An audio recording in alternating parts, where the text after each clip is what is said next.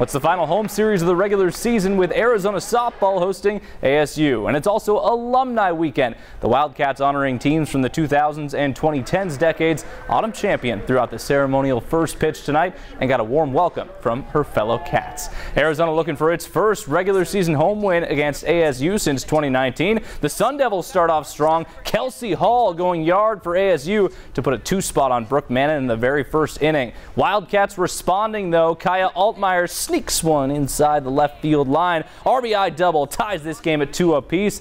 Things would settle down after that. Aisa Silva, 6 strikeouts in relief, keeping it at 2-2 going into the 7th. And in that 7th, Altmaier with the big stick solo home run walks it off for the Wildcats. How about that? Kaya Altmaier gives Arizona a 3-2 win over ASU to open the weekend series. All right, over at High Corbett Field, youth baseball stars cheering on the Cats against Washington State. Jackson Kent gets out of a jam in the 5th, catching the batter looking. 7th quality start of the season for him.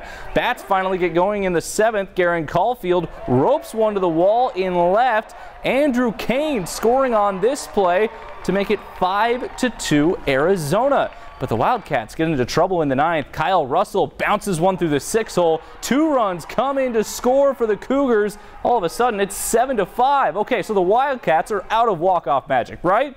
Right? No, they are not. Maddox Mikalakis calls game. Bryfogle under the tag. Arizona scores 3 in the 9th to beat Washington State. The 5th walk-off in the last 8 games at High Corbett Field.